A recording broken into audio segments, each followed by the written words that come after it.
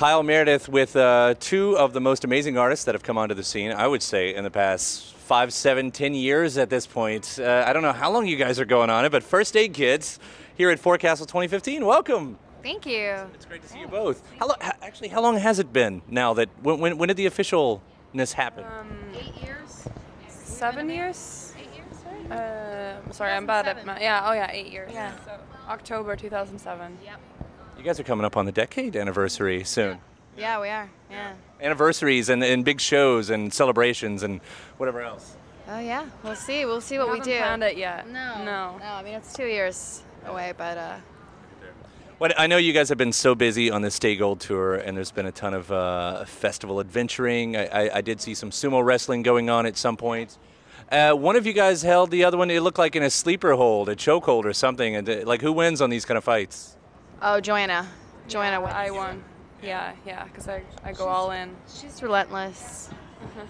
Is there a strategy? Do you have a strategy? No, I just go for it. Yeah. Just grab everything and kick. Yes. On the serious side, I know it has been an exciting year for you guys. The Emmylou Harris thing was really, really cool. So you've got to do a thing where you're playing, and I know it wasn't the first time. I know it was the first time you guys had to do that, but here you are playing for one of your biggest heroes. Like, what kind of nerves go into that? All of them. All the nerves. Yeah, no, I mean, it's just, it's just kind of the scariest thing that you can imagine. But it's also such a huge honor, and you get to like perform one of your favorite songs, and so yeah, I don't know. You just try to focus on the song and not on the person that's sitting there listening to you. I guess there's something about, you know, as you get growing in success, that you have these moments where you get to meet your heroes, and you know, and I know that's kind of part of your guys' creation story anyway, with Connor Oberst and everything, having been such fans. But do you find yourself facing these situations more and more where you're put in, and I know you humanize them at some point, you know, they just become human, but you've got to get there somehow, I guess?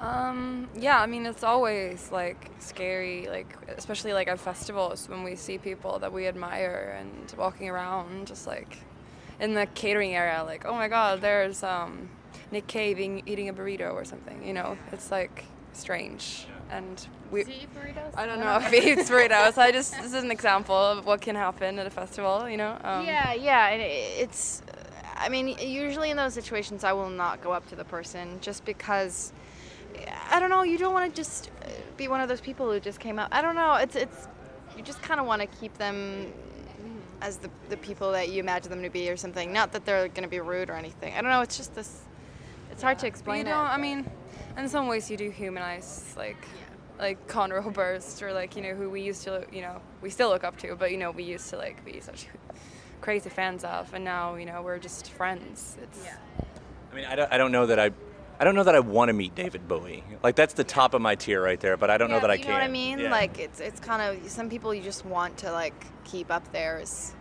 I don't know, but I mean, I'm sure if he did, he would be lovely. Sure, he'd be pleasant, yeah. And then maybe that'd be great. I mean, that's the thing, though. I mean, you just get used to it, and then they're your friends. But it still isn't completely like, right. You never completely get used to it. I do want to say, David Bowie, if you're listening, I totally would meet you if you want to, though. I'm not going to turn that down. Don't think I'm going to turn it down. I know Stay Gold is kind of now, I'm not going to call it old, but, you know, it's in the past. Stay Gold, are you guys thinking about the next record? Is that already what you're working on? I mean, thinking about it, of course. I think we're always thinking about what to do next, but not really working on anything right now. Just trying to just enjoy, you know, not thinking about it for a while, or not working on it, and just doing other things, and that's when it'll happen by itself. Yeah, I mean, you guys toured so much. Do you find that you have to live to be able to write? Like, do you find that you have to go out there and actually have experiences to be able to find some inspiration?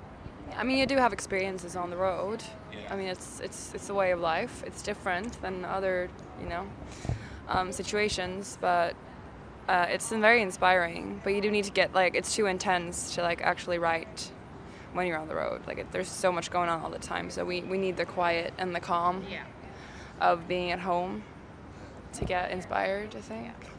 So atmosphere really does play a large part in how you write a record? Yeah, I think so, yeah. And in the meantime, I know that you guys do a lot of, I guess, singing on other people's albums, though. I mean, that's a part of your career at this point, right? Well, I mean, I know, Connor was one of them. Are there others too? Do you guys, or is that something you'd like to do more? I mean, sure. I mean, if we get an interesting, offer, yeah, sure. Whoever it might be. Switching, I guess, away from the movie, there's been a lot of talk in the interviews about feminism, which to me is really awesome, and it's really almost obvious, and it's almost unfortunate we're in 2015, and I guess we're still talking about it. You would think so. Yeah. You'd like it not to be the case. But what, I guess, and not exactly that, what excited me most about hearing you guys talk about so much about this is with youth, comes fire, comes passion, and I mean, you guys are a really great place to go full on take, world problems and politics and music and all of this stuff. And I know it's a different way of writing. Could you see yourself tackling that stuff more in your songs? I mean, maybe. I think that's harder to do because it's a different kind of songwriting, I think. It's kind of more planned. Like, you have to, like, when we write, now our songs are very kind of a lot about our emotional life, and so it's kind of easier to writing about political things. I don't know, it's more intellectual. You have to use a different part of your brain. Yeah, but you want to get it right. You want to, if it's a personal thing, people can sort of, analyze it however they want, but if it's political, you kind of have just one message, one clear message. So I think that's different, but we'll see. Yeah, like Simon & Garfunkel's America, which you guys have covered, is not a political song. Yeah. But when I start hearing you talk in interviews, and then I see you sing that song, and I start going, you have this perception on this country that, that we wouldn't have in it. And it's almost like a really unique opportunity to say something that maybe, I guess, we wouldn't see. Yeah? Maybe. Let me project everything on you and force you into this one right now. I love everything you guys done. The live show is so good every single time, and I cannot wait till the next thing comes out. I feel like there's a lot of other things we could talk about, like The Simpsons and things, but... Can always talk about The Simpsons. Yeah. We'll do that standalone interview sometime. Yeah. Thank you guys so much. Thank you. Thanks. All right, it's Forecastle 2015 First Aid Kit.